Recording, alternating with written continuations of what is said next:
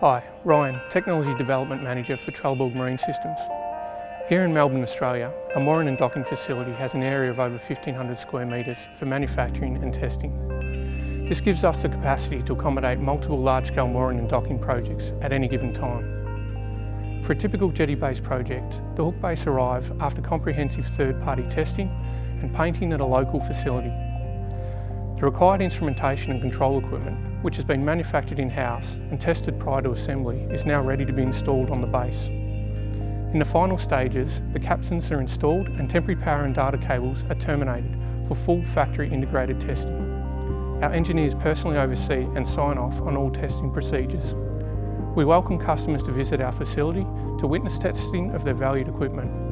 Regardless, it is Trelleborg's commitment to ensure that all equipment leaving our facility has undergone extensive testing, making for smooth and timely commissioning.